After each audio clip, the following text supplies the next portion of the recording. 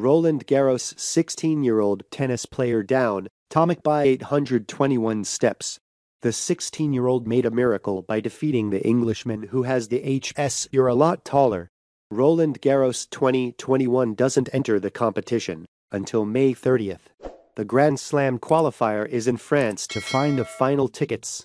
On the evening of May 24th, the first qualifying match Roland Garros 2021 started, and tennis bad boy Bernard Tomic received a surprising defeat to his 16-year-old rival.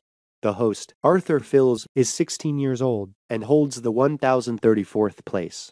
"I thought I'd be beaten by Tomic, who used to be ranked 17th in the world 2016 easily, but I'm go. The opposite happens." Australia's bad boy only won the first set through the 7-2-6 tiebreaker series. The next set of tennis went through a series of gunfire. This time the 16-year-old won 7-6-1, a good psychological move that helped the Phils win the third set 6-2-3.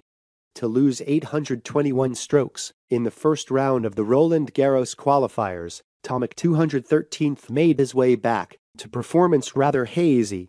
In the past, Tomic had made it to the second round of the Roland Garros. His best record in the Grand Slam was to go to the 2011 Wimbledon quarterfinals. But the party overplaying the field has left the 28-year-old out of shape.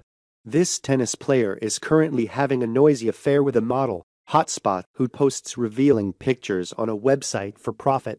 And Fils, after making the biggest surprise of the first qualifying round Roland Garros 2021, will also encounter 31 preliminaries from Australia Marc Polmans.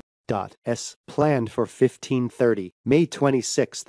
The tennis player is currently ranked 149th in the world, which made it to the second round of Roland Garros 2020. It won't be easy for a 16-year-old tennis player